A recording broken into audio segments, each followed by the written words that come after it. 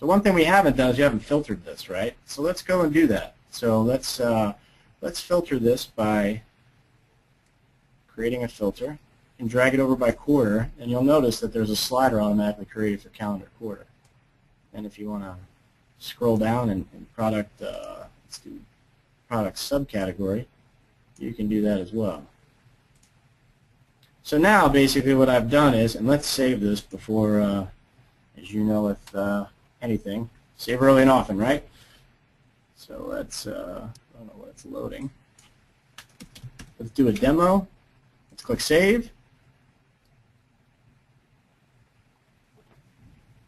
And basically you're in the designer, and you've created this visualization. Now if you want to look at it in a full screen mode, what your users would see, just go to Home and pop up, and you got reading mode and full screen, right? So let's go to full screen. And then that's it. You can see your visualization, and you can play with it. You can interact with it. What's great about Power View is that any part of this visualization is filterable. Is that a word? I don't know. But you can filter on any region or anything in this visualization. So for example, if 2007, I want to just filter all the numbers and everything for 2007, just click. You'll notice all of the regions are linked, and they all changed. If you've ever created a performance point dashboard, you know, to get the regions all linked, it's not hard, it's just tedious. There's a lot of steps involved. So to unclick it and give you all back, you can click that filter there. Any part of the visualization is filterable with, you know, here are the years inside of this graph. If you're going to do Southwest Territory for 2005, you'll notice all the numbers change, right? So they're all filterable. I don't know if that's a word. Keep using it. But over here in calendar, you can slide the calendar and you say Q3. You'll notice these numbers change again. If you're interested in some kind of subcategory, like you know, let's look at helmets. You know, all these numbers change right before your eyes. So that's basically a simple visualization with Power View, and done in probably about 5 minutes. So let's exit out of that. And then what I want to do is I want to create another visualization, right? So this is one of many. I'm going to create 3 today. I'm going to go into this view right here, click that. You can see there's my first view.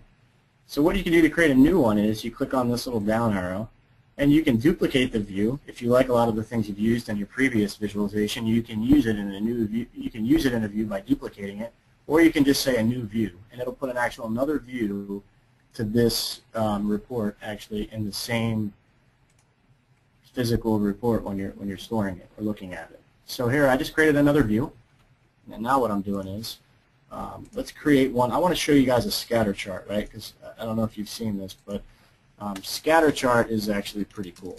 So let's give it a name called Scatter Demo.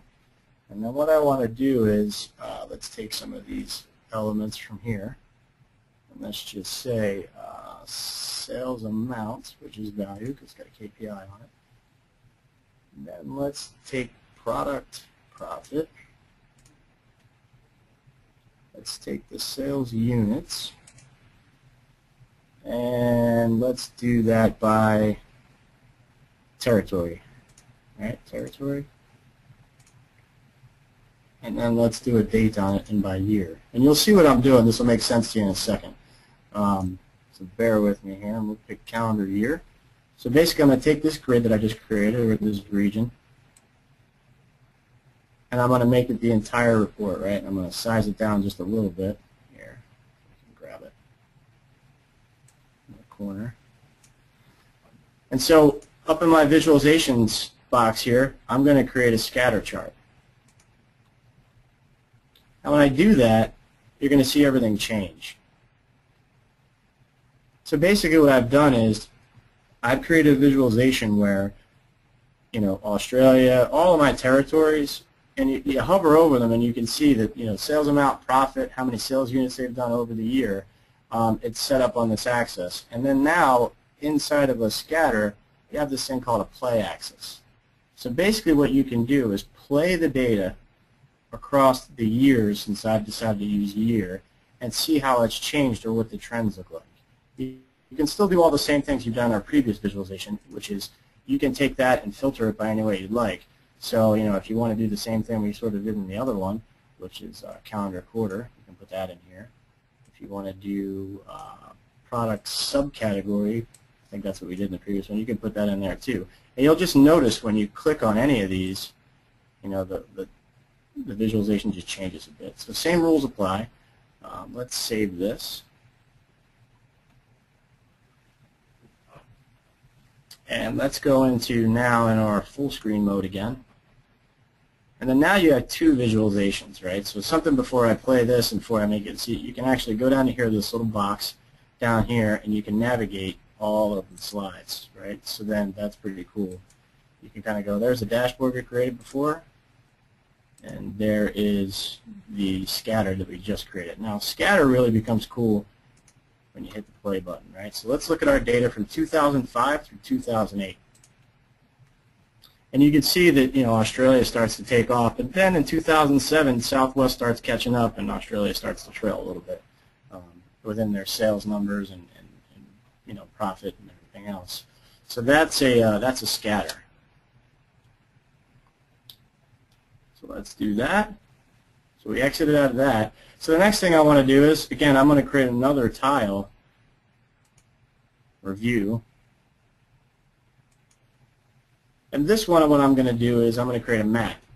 And maps are one of those new features, and it's actually integrated with Bing Maps. So if you can have some of your data with some geocoded information on it, and you're using Power View, it'll automatically pull up a map with all that data behind it. So let's do that. Now I have to caution you, this was crashing on me earlier, so I'm only going to use a small amount of data. I don't know if it's because I'm using a CTP version of SharePoint, but I'm just going to show you a demo for demo purposes. If I create a lot of data, it crashes. So that's why I'm making it very simple. So let's do our sales, right? So sales units, let's drag that in here. You'll notice I'm repeating the same process on every visualization that I create. I'm not doing anything different. I'm creating a canvas, I'm dragging in data, I'm picking a visualization, and I'm organizing it. It's the same thing pretty much over and over with Power View. There are some advanced features, and I'm going to show you that next.